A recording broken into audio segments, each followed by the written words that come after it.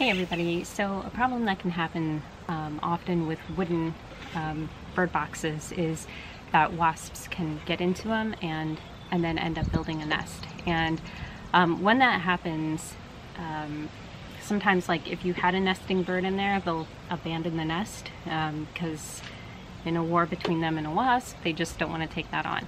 So there is something that you can do, and I really recommend doing this ahead of time when you set your nest box up. And then I would say re-up every time you clean. So if you're managing bluebirds and you're getting ready for your next brood, you want to do this again. And basically what we're going to do is we're just going to take soap and soap the top areas of the inside of the nest box. And what that does is it's too well, if you think about soap, it's a little too greasy. I don't know if that's quite the right word, but yeah, it's too slippery for the wasp nest to adhere its nest to the nest box. There's a lot of nest words in here. So usually what's recommended is ivory soap. You want something that is low scent. And this is actually pretty scented, but it's not overpowering. I also had dial soap. I haven't seen that as recommended, but I made sure that it was a low scent. So you don't want something too super scented. So yeah, so basically you're just gonna open up the bar of soap.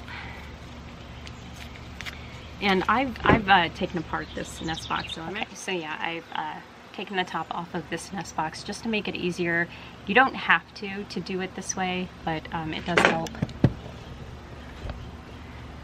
So yeah, here's the lid. And I also, this lid has an overhang. I painted it white, but I'm also going to do this overhang too, just in case.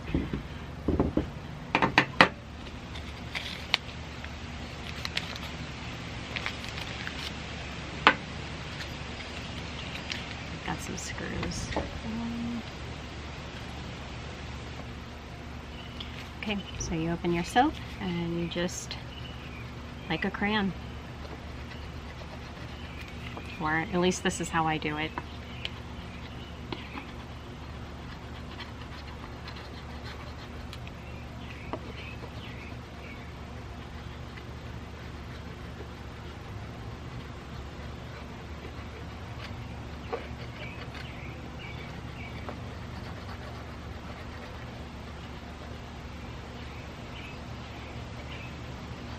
And yeah, I'm gonna do that overhang too.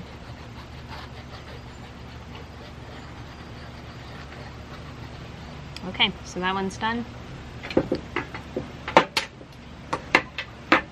Then you don't have to do the whole inside of the box. What you want to do is about 1 to 2 inches down, and that just gives you a good perimeter there. So that's what I'm going to do, and it's a little hard to get your hands in there, but you know, we'll make it work.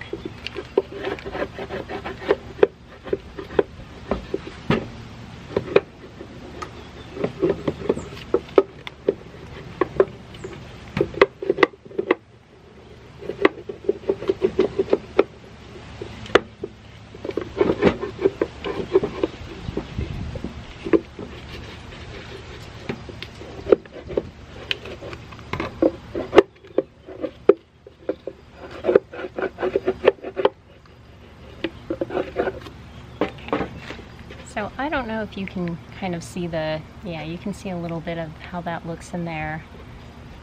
So that should be a pretty good perimeter. And then, ooh, sorry.